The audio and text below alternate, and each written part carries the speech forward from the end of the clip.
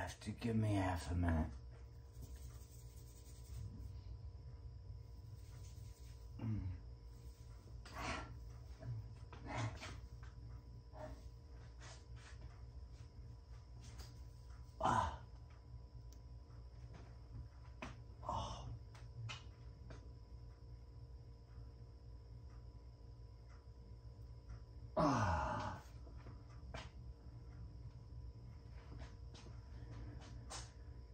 You had to give me a minute to get started. I didn't mean to be talking to you right now.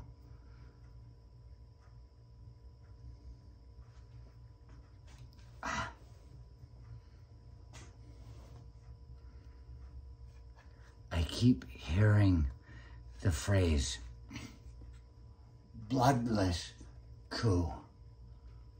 Bloodless coup. And every time I hear it, I'm like, you owe me $30,000, motherfucker. That's not my phrase, but you got something out of me. So I'll take 12 grand. A bloodless coup.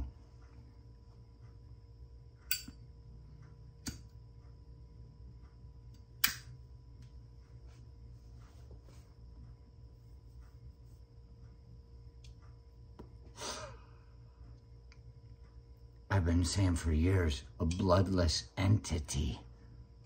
When I speak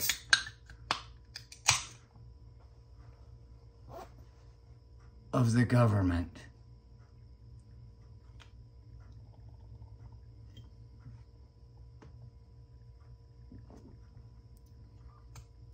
I speak of the bloodless entity.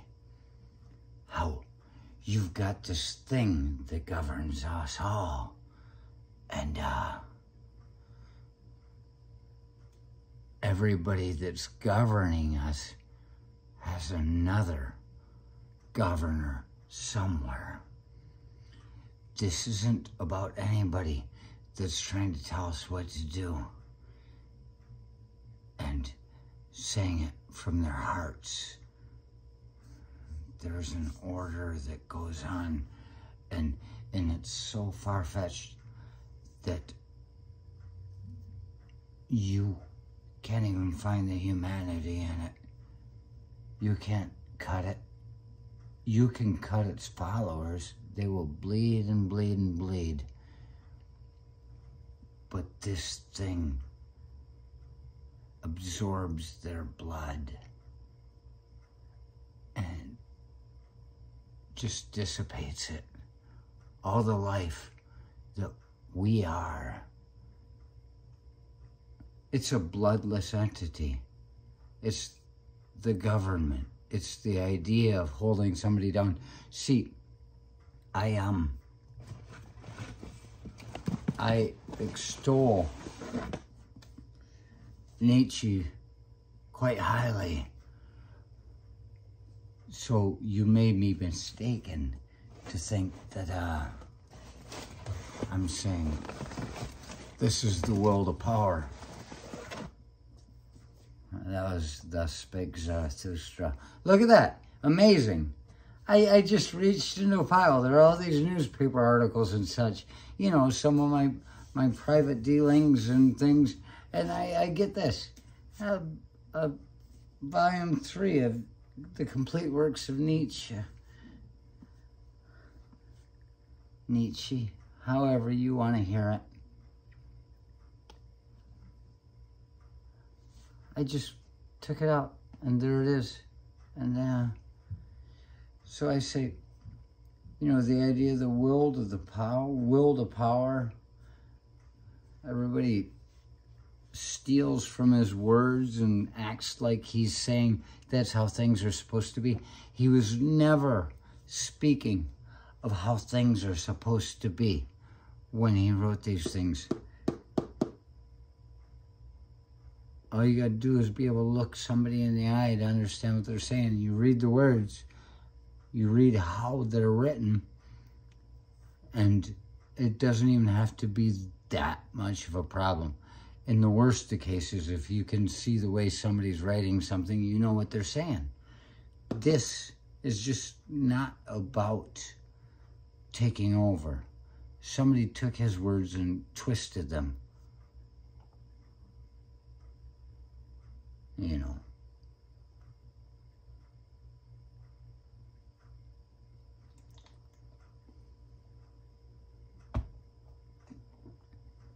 No man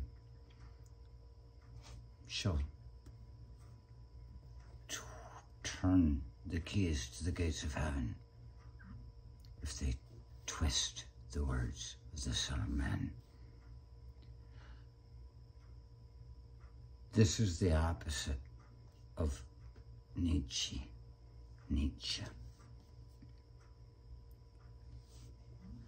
This is somebody just looking at all this stuff and tweaking it any way they want. I just opened it up.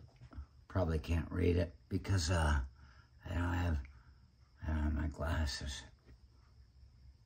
Oh man, look at life. I'm a lot like you were. We'll see what we got here.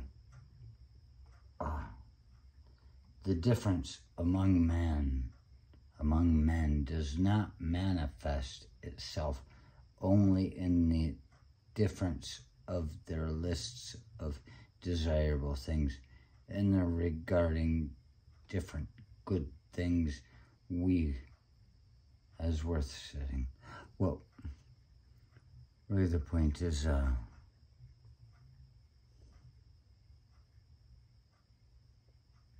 as responds of woman, for instance, the control over her body.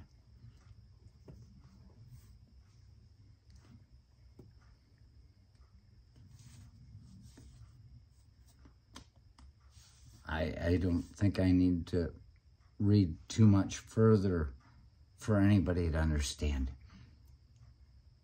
how it could be looked at two ways, that sentence.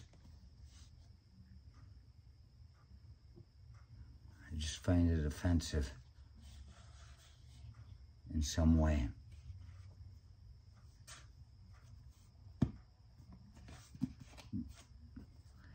Believe you me. And I still haven't figured out how it is they say that. Believe you me. I don't know where that comes from. It doesn't make any English speaking sense to me. I don't remember what I started talking to you about. Cigarette went out.